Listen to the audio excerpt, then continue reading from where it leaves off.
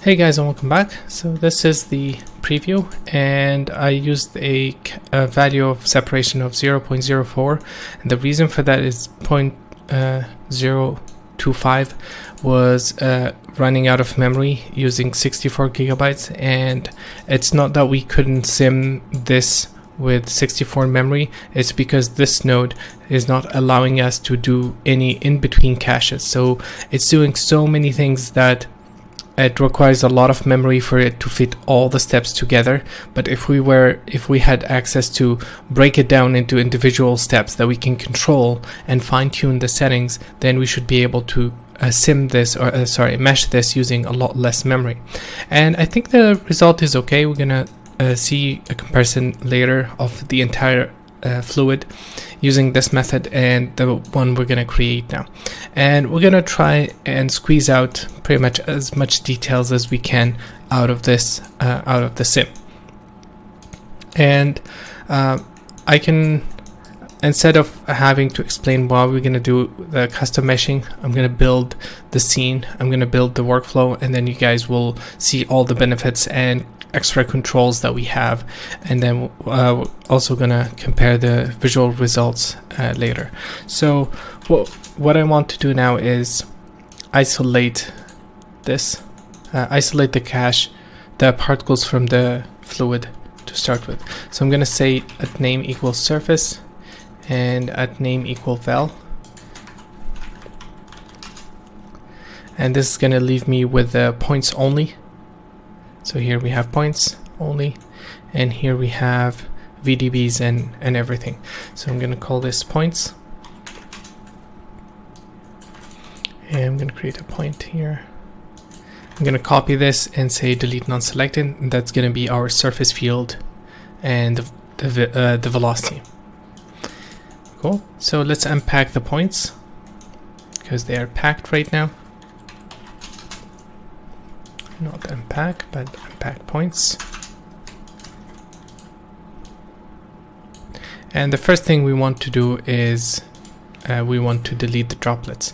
But let's first create some visualization for this. I'm going to use a particle fluid surface to get the and use particle mode, set this to velocity, and it's going to give us some coloration. Cool. So let's put down a blast node and delete anything where the droplet value is higher than 0.3. It's a point attribute, and now we have this, and this is what we want to mesh. Okay, now I'm going to use a VDB from particle fluid, and this is what's being used inside this node as well, so not a huge difference there. I'm going to set this to 0.4, 0.6, 1.5 and 0.85. And let's wait for it to cook. And this is pretty much all that is needed for the conversion, to convert points into VDB and then into a mesh. This is pretty much everything needed to get a preview, and it doesn't use a lot of memory. It's just that there is a lot of overhead in that node that we're gonna get rid of. So let's wait for this to finish. Cool. So the main issue with this is that we don't have any closed domain. See, we're just getting all of this, and we need to have nice boundaries for this so that later we can extend them, and we can, let me convert this into a volume, into a geometry.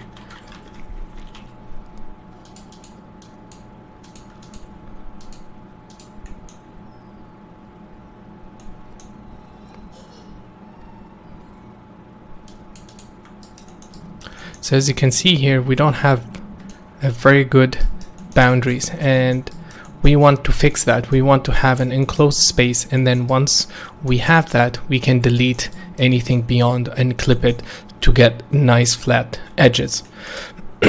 Pardon me.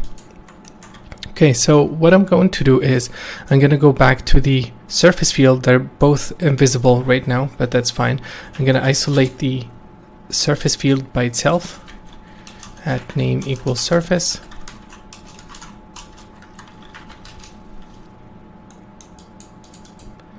and pardon me, delete non-selected, and then I'm going to use VDB VDB convert,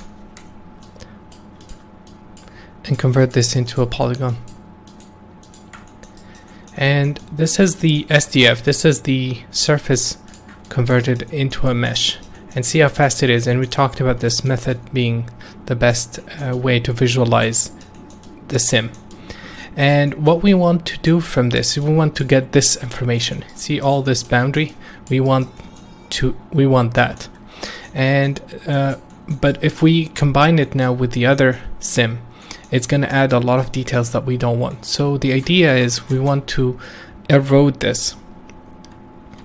So VDB erode, VDB, let me remember, VDB reshape, SDF. So we want to reshape this SDF, and I'm going to erode this by 2.2 voxels. And let's copy this and convert it and compare the two meshes.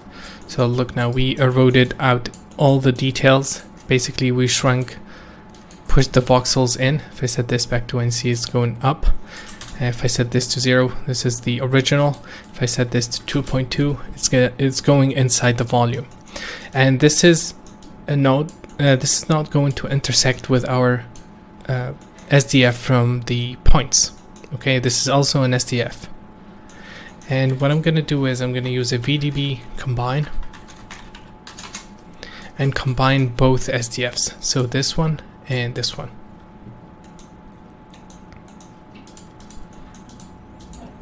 And I'm going to set this to SDF union.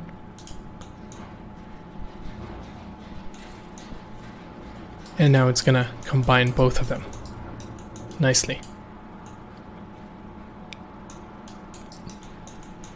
Cool. So the next thing we want to do is we want to do one more thing with the reshape. Sometimes when we do this, when this happens, we get individual VDBs like this one, for example. We get bits floating like that, like this and this. We don't want that. We want to isolate only the core of the sim. And there is a very handy node with VDB called VDB segment by connectivity. And if we connect that, take a look now, it's changing the color of things, and the core is red and everything else has different color. And the main fluid is still, if we look now, it's adding multiple surfaces. The main one is kept at surface _0, and then all the new bits are named differently. So we can just say blast, we can isolate at name equal surface _0 and delete non-selected. Now we have the core, and so we're going to combine with this instead.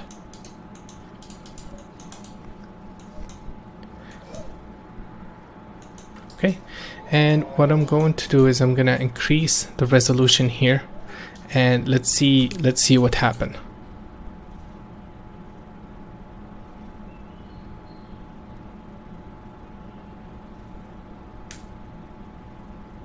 I'm gonna keep an eye on the memory. So it's still, I think the cache is filled out from the previous node. So what I'm going to do, I'm gonna hit escape, save, and then I'm gonna restart Houdini now, and then we'll continue because the memory needs to go down. There's nothing right now happening and it needs to go down. So let me pause for a second. So I restarted Houdini and ran the same scene again, and it only occupied 20 gigabytes of memory. So we're at a much better state now. So let's convert this into a mesh.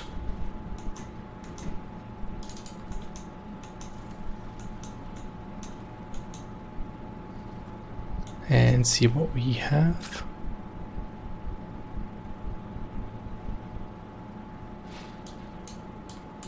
Cool. So that's our mesh, and we're getting a lot of cool details. Okay, so now we want to do something else. We want to add the smoothing of the geometry or of the SDFs based on velocity. And from week 2 we did this using points, but we're gonna do it differently this time. And we're gonna copy this node and say delete non-selected, and I'm gonna operate on the vel, on the velocity field. And again, it's not visible right now, but that's not a problem. We have the velocity field, it's stored here, and we want to use the length of the velocity field, and based on the length create a mask. So with volumes it's different. Working with volume is different than points, and most of the things that we want to do with volumes can be done using VDB nodes. And I'm going to use a node called VDB analysis, and what this node allows us to do is multiple operations. One of them is to compute the length of a vector. So here it says length, it's going to convert, it needs a vector, and it's going to change it to a scalar, give us back a scalar. So if we do that, now this is a scalar, and it's this representing the magnitude of the velocity field. So what we can do now is use a volume VOP and dive inside and then bind import the vel field. I don't need all of this. And I'm gonna copy this and say use this node to export. And I'm gonna use a fit range. And let's connect this. I'm gonna say from 0 to 10. I'm gonna set this to, well, we can take a look at, but basically we're gonna create a mask. And let me check the original value. So 0.5 here and 0.75 here. So anything that is moving between in this range, it's gonna be captured.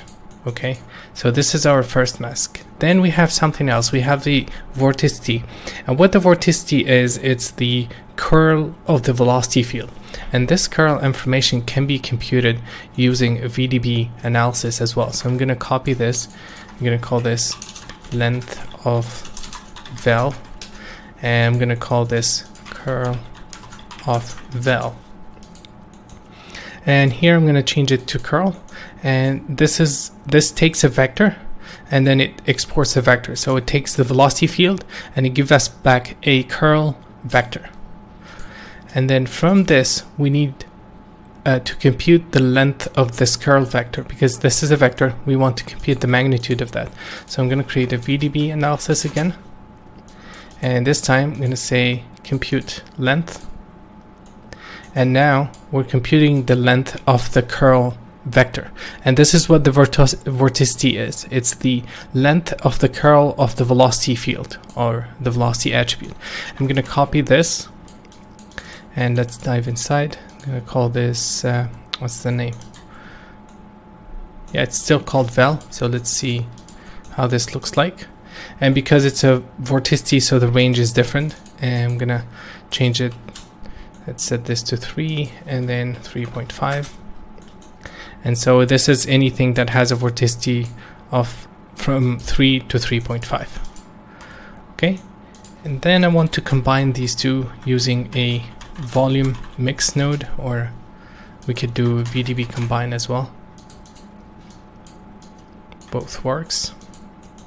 So that's the first, and this is the second. And I'm gonna set this to add, so the mask is a combination of both results. And the last thing we want to do is we want to create a VDB smooth node, and we want to smooth the SDF using this mask.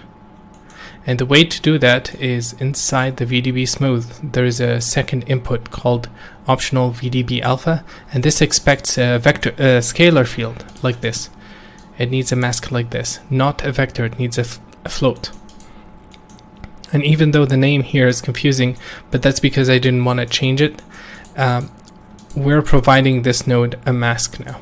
So let's set a few things.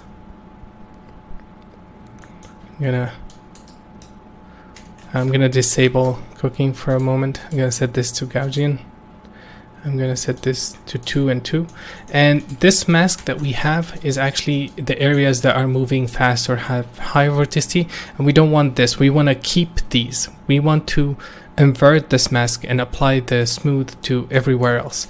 And so inside this node there is invert alpha mask, and if we take a look now,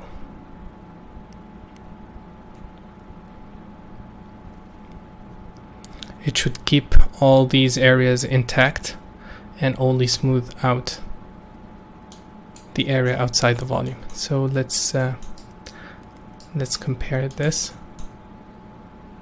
with this. And see now it smoothed out all this part and left everything here as it is.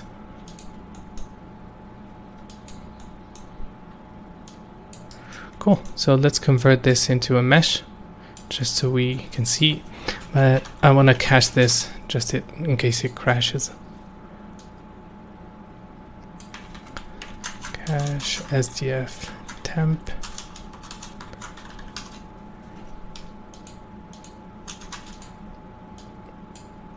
I'm gonna hit save.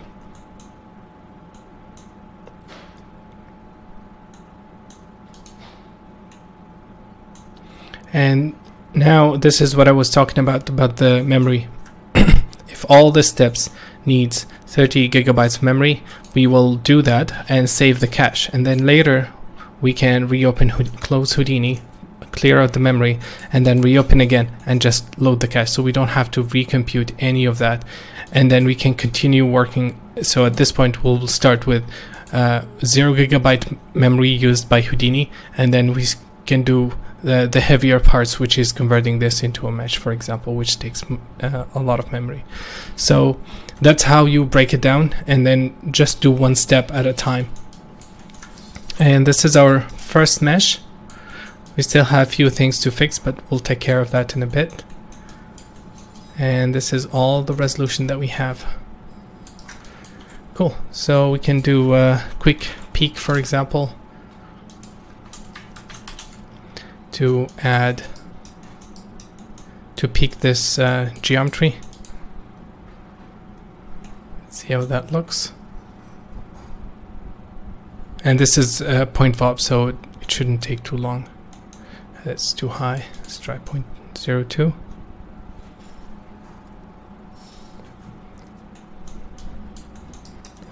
Maybe 1.